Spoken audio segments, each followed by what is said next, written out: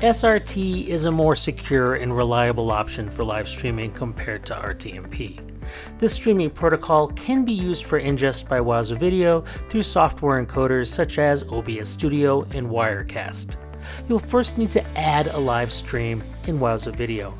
Name the live stream appropriately, and then select a location from the drop-down closest to where you're broadcasting from. Next, we'll choose the encoder type from the drop-down, which is Other SRT. We can leave everything else default, although if you're streaming at a resolution higher than 720p, you may want to change this under aspect ratio. Next, we'll click through all the other settings, leaving them as default until we can finish and create this live stream. With the live stream created, we'll start the live stream. Once it's started, we can go to source connection information and copy the server URL to use in the encoder.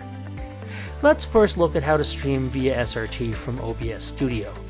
Under Settings, we'll go to Stream and choose Custom from the service options. We'll then paste the server information in. You'll need to append this with a :10,000. That's it.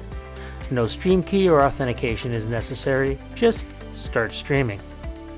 Back in Wowza Video, you'll see a thumbnail appear of your stream. That thumbnail can take 5 to 10 seconds to appear. By using the hosted page URL, you'll be able to see the HLS stream running. Now, back in OBS Studio, we'll stop streaming. And now we can look at how to stream via SRT from Wirecast. In Wirecast, we'll still need to go in and add a shot that's viewable. Now we can go to Output and choose Output Settings.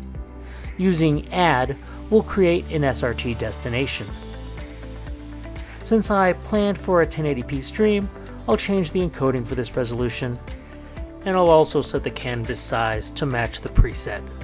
Then under Address, we'll paste in my server information like before. Under Port, we'll make it 10,000. That's it. Now once again, we can start streaming. Like before, if we go back to Wowza Video, we'll see a thumbnail appear in about 5 to 10 seconds. And that's how you live stream via SRT from Wirecast or OBS Studio. If you want to see the live stream, use the link for hosted page URL. It's from here you can play the video as an HLS stream. Okay, well, thanks for watching everybody, and if you have any questions, you can always contact us at Wowza.